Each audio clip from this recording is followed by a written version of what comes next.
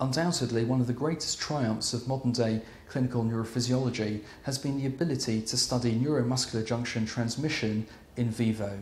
There are a number of approaches we can take to do this. There's a macroscopic approach when we're looking at the neuromuscular junctions of possibly hundreds of muscle fibres using repetitive nerve stimulation to do this. And we can look at the individual muscle fibre activations using single fibre EMG techniques. In the healthy situation, nerves transmit signals to muscles using acetylcholine.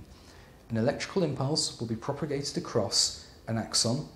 It will cause depolarization of voltage-gated calcium channels, and calcium will influx into the terminal bouton of the axon. Through a series of complex steps, acetylcholine quanta stored near the presynaptic junction will then be released and diffuse across the synaptic cleft to hit the motor end plate. At the motor end plate, there is an accumulation of acetylcholine receptors. These depolarize, sodium floods in to the motor end plate region and causes an end plate potential.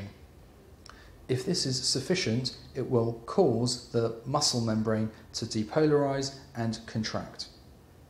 Acetylcholine in that synaptic cleft will then be degraded by acetylcholinesterase. The choline is reabsorbed, taken back up into vesicles and reused.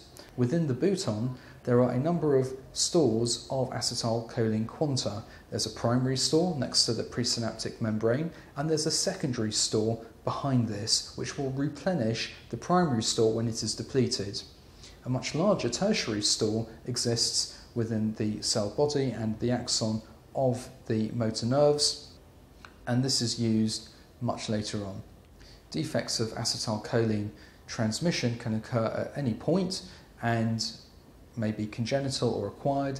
The most important of the acquired causes is myasthenia gravis, where antibodies form on the receptors on the postsynaptic membrane, blocking them up and preventing acetylcholine connecting with the receptor to cause the end plate potentials to discharge the muscle. Let's think about a normal neuromuscular junction. Acetylcholine quanta will be released, and these will generate end plate potentials, like so. Because there's always more acetylcholine than is strictly necessary to cause a depolarization from an end plate potential, even if there is some depletion of the quanta, there will always be above threshold value to cause the muscle fibre to contract. In a disease state, such as myasthenia gravis, even though acetylcholine is being produced, it's not sufficiently activating blocked up acetylcholine receptors. That's the threshold value here. As acetylcholine depletes from the primary store, it will start to fall below threshold level. As it falls below threshold level, there's a blockage of conduction between acetylcholine being released and the muscle fibre being able to contract. If we perform this over hundreds of muscle fibres, we will actually start to see a number of muscle fibres dropping out each time. So if we're measuring the compound muscle action potential, which looks like that, and do so repetitively, we will start to see that the amplitudes start falling down. Of course, secondary stores start mobilising, usually by about the fourth or the fifth repetitive stimulation, and start flooding the area with increased acetylcholine. And so we see a little bit of uptailing as there is some recovery. If we further exercise the muscle, there'll be increased depletion of acetylcholine stores. This means fewer quanta of acetylcholine being able to excite the muscle membrane. Hence, there is a steeper decline in the muscle action potentials. So I'm now going to show you some repetitive stimulation on my APB muscle in my hand. So that's the muscle that lifts the thumb upwards like so. And I'm just going to place the bar electrode here at my wrist. First thing I'm going to do is make sure I deliver supramaximal stimulation.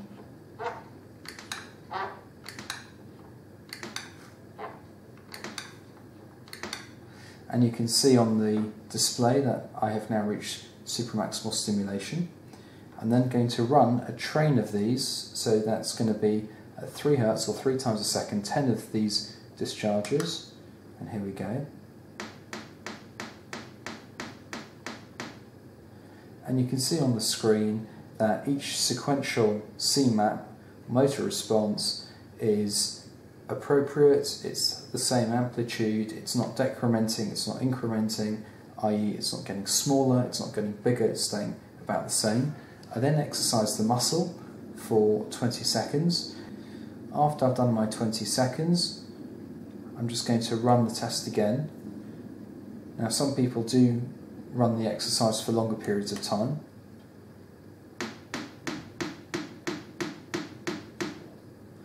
And over here you can see that the motor amplitudes have actually increased a little bit, not massively but a little bit, and this is a normal finding following exercise, and it's certainly not decremented and it's certainly not doubled in size, and that's the kind of thing that we can sometimes see with Lambertitan myasthenic syndrome. We can also look at individual muscle fibre function using single fibre EMG. Imagine this is the terminal axon and it's innervating a number of muscle fibres within its motor unit. We are able, using a very fine needle electrode, to pick up individual muscle fibre activities. Originally, this was described by Eric Stahlberg as a medical student, and he used a very special needle electrode which had physical properties which allowed it to isolate activity from literally just 2 motor fibres. These days we use a variation of this using a concentric needle electrode and modern filtering techniques to achieve a near similar result, although it's not entirely the same. So what we do in this scenario is we introduce the needle into the muscle and we are trying to isolate activities from literally 1 or 2 muscle fibres. The first thing we do is we lock on to, let's say, muscle fibre number 1. And as that's contracting, it produces an action potential. We then move the needle around until we locate fibre number 2 whilst we're still having fibre number 1 on our oscilloscope. And this can appear on there like so. Each of these has got its own neuromuscular junction. And so there's some inherent instability at both this junction here and in this junction over here. In health, if we were to overlap all of these responses in time, we would be able to see only minimal amounts of jitter. And this means a little bit of movement, or jiggle as some might call it, of the actual muscle fibre potentials, like so. And we can measure this. In the disease state, we might find that there is increased variability of acetylcholine transmission to the end plate potential. Hence, we will find that at one point it will occur over here, another point over here, another point over here, and this is called increased jitter. If the jitter is sufficiently large, we can actually start to see blocking, and if we were to draw lots of these, but instead of superimposing them, we were to, let's say, draw them one under each other like so, sometimes they may not actually transmit at all, such as in this one over here. I should note that there is some debate as to how we term our modern method of performing single fibre EMG, as to whether we can truly call it single fibre EMG or apparent single fibre EMG, as we can't be absolutely certain that we're only picking up potentials from a single muscle fibre. Over here we might actually be picking up from a couple. However, that debate is a little beyond the purposes of this explanatory video. I'm now going to show you a recording of single fibre EMG on my EDC muscle in my forearm, and that just picks up the fingers. First thing I'm doing is I'm hunting for a stable unit, and then I'm going to lock onto that and look at other pairs coming in the same time relationship with it.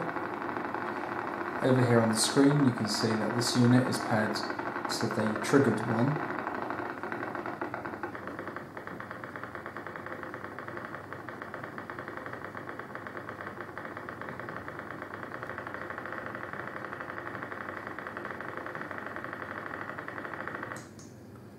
Can actually analyse this.